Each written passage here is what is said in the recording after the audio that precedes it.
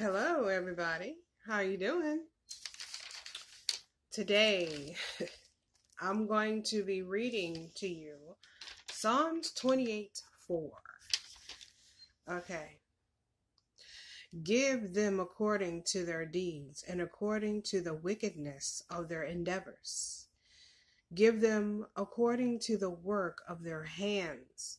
Render to them what they deserve.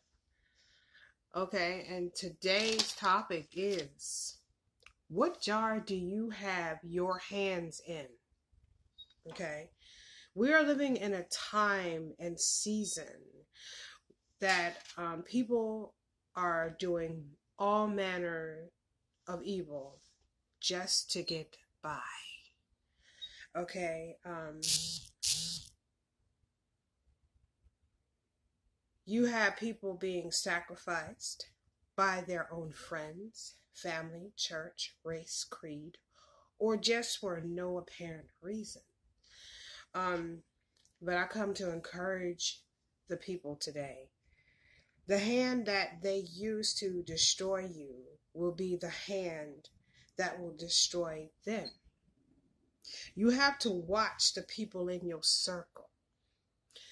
Okay, so what jar did you put your hands in? Is it peace or destruction? You know, when you put your hand in a jar of destruction, you get chaos. When you put your hand in a jar of peace, you get love and contentment. Okay? Ask yourself what's in your jar. Is it contaminated with fear? Is it filled with the Holy Spirit of promise? Does it represent righteousness?